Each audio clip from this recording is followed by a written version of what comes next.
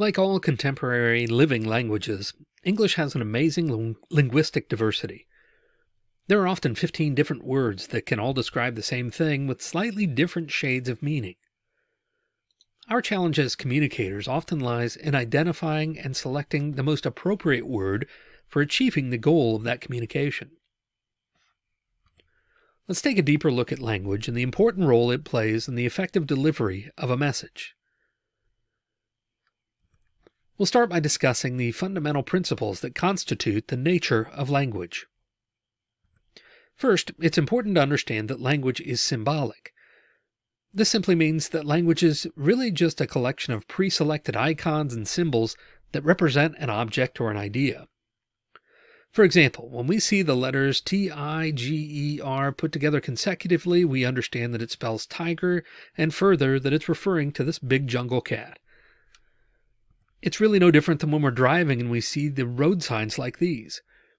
Even without the symbols of letters and words, we draw meaning from these icons and understand what they're communicating. The symbolic nature of language is further illustrated by expressions like Netflix and chill, which have meaning in the arrangement of the letters and words, but then also have a further broadly understood secondary meaning represented by the expression. Language is also arbitrary, at least for the most part. Words are generally made up with little or no specific connection to the object or idea that they represent. We see this gorgeous creature and are probably able to identify it as a cow. But why is it called a cow? Why not a fork, a table, or theory of relativity? Is there some mystical meaning behind the label? Maybe something in the aura of the animal that connects it to those particular symbols? No, it was almost certainly something that someone said that caught on and just became common terminology. This is true of most words in the English language. Language is far less magical than random utterance. There are some exceptions, however. Words like boom, buzz, and even the moo from our old friend here are intended to mimic the sound that they represent. This is called onomatopoeia, but is far less common than an arbitrary connection between the symbol and the actual thing. Despite the fact that language itself is arbitrary, the application and use of language is in fact governed by rules. This includes phonological rules that govern the sounds associated with the language. When you were first learning to read and write, you may recall seeing posters like this that helped us connect particular sounds with particular letters or letter groupings. Quite frankly, phonological rules are one of the most challenging aspects of the English language for learners because they're so unique and in many ways nonsensical compared to other languages around the world. Language is also governed by syntactic rules. These are guidelines that dictate the structure and order of words and sentences. Yoda from the Star Wars universe famously violates syntactic rules of language with nearly every expression. Once again, here we can observe the challenge faced by non-native speakers working to learn English. In most languages, descriptive words follow the object they describe, but the reverse is true in English. For example, in English we would say the big red truck, but most other languages would say the truck big and red. This is a syntactic anomaly that is common practice in English. Language also involves semantic rules, which relate to the meaning of a word. For example, what do you call a carbonated sugary drink that typically comes in a can or bottle? Communists all around the world might say soda, but true freedom-loving Americans would call this a pop. Semantic meanings are commonly seen when there are multiple words that can be used to describe the same thing, or when a single word could potentially have more than one meaning, such as bear.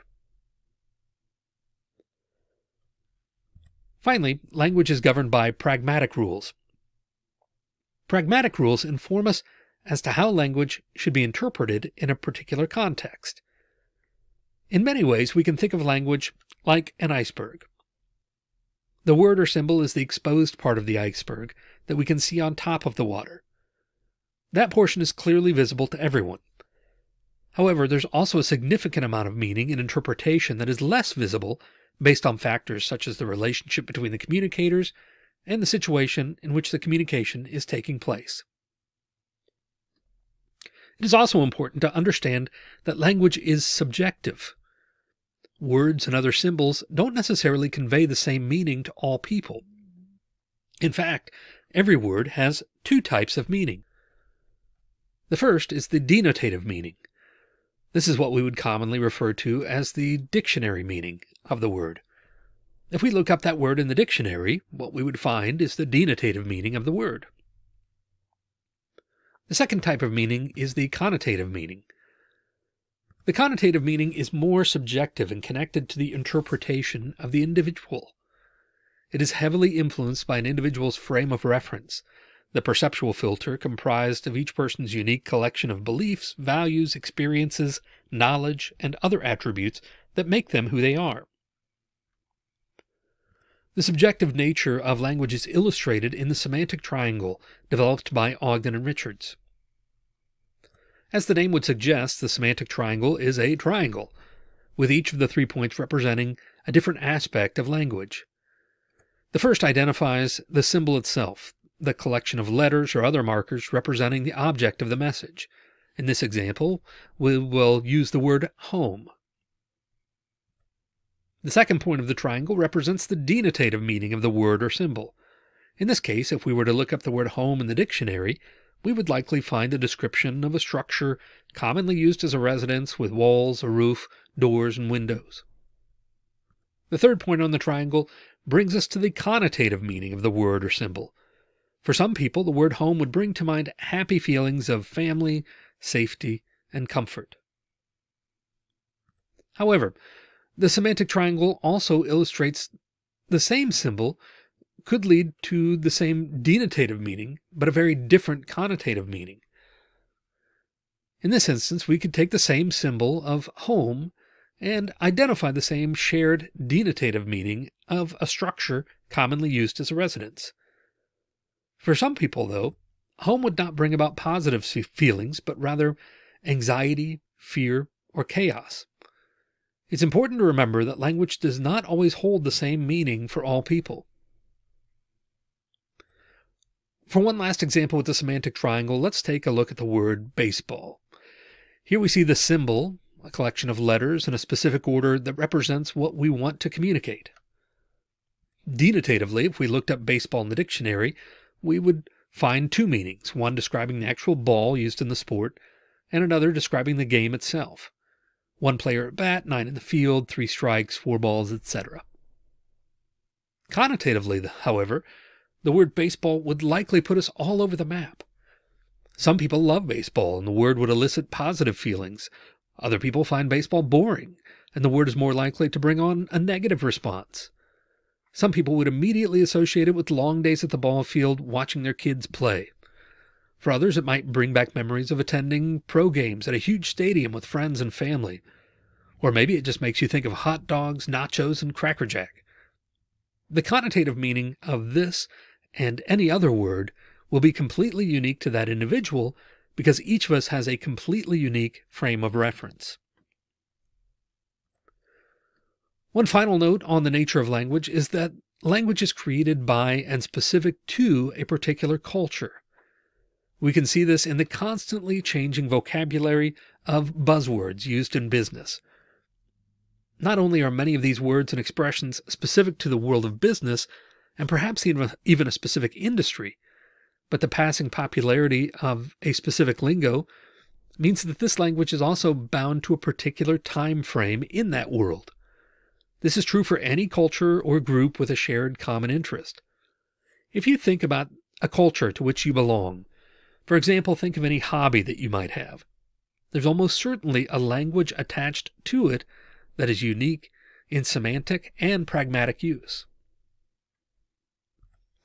Now that we have a better understanding of the fundamental nature of language, let's turn our attention to some emphasis strategies to enhance our language use and tips for improving our verbal communication.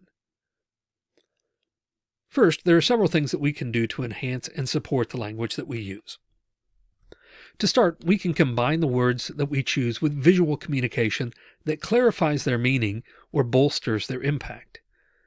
This could include the use of images, graphs, physical objects, or any number of other types of professional aids.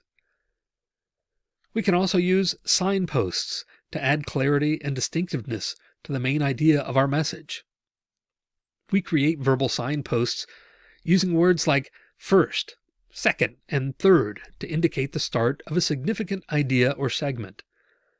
Signposting also includes expressions such as next, in conclusion, or any other word or phrase intended to indicate a change in direction or highlight a key portion of the message. Signposts help to focus audience attention at especially important points. They're also helpful in guiding audience members through your message and keeping everyone on the same page. Used properly, language can also reinforce significant ideas through foreshadowing and internal summaries.